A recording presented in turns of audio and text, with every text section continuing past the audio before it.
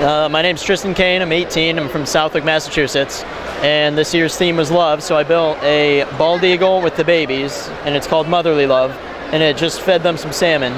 And it's a power function run, so the remote goes to an IR receiver, and there's two motors. One runs the head back and forth, the other one makes the beak open and close. And the inside is a Technic frame, and all the plates snap onto the side. And the feathery looks from a bunch of 1x8 black tiles that are like layered and staggered. And then there's the legs are Technic beams that go all the way up into the body, down into the perch. There's 4 pins holding it on. You pull those out, the bird will come off the perch. And then the 3 bases of the perch go into the big base, and that's what keeps it from falling over. Gotcha. So this is a really nice build here. What was your inspiration for it as far as how did you decide to build this?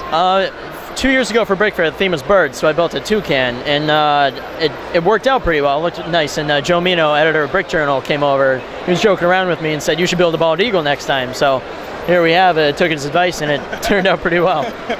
Yeah, it's really great looking here. So with a build like this, what was the most difficult part of putting this together? The hardest part of a bald eagle is the face, because it's got that defined, menacing look. It's like serious, and the brow line was the hardest part. I would sit out there for hours trying to figure out the right combination of slopes to get it to work, but yeah, 3 slopes made it, and it was the simplest answer to a complex problem, so that worked out pretty well. Okay.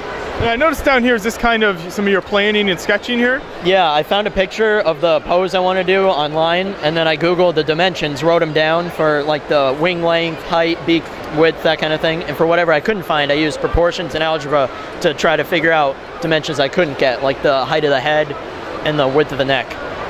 Yeah, that's really cool. So when you're bringing this to a convention like BrickFair, what's it travel like?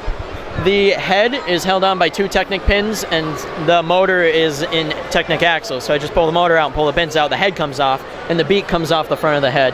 The wings come off, the body comes off, the tail comes off, and then the base is in 2 parts. Okay. Very nice. Can you show the moving parts there with that, and if you can control that? Sure. Yeah, I got to step over here because that's a receiver. So the head goes back and forth, and then the beak goes up and down with the IR remote.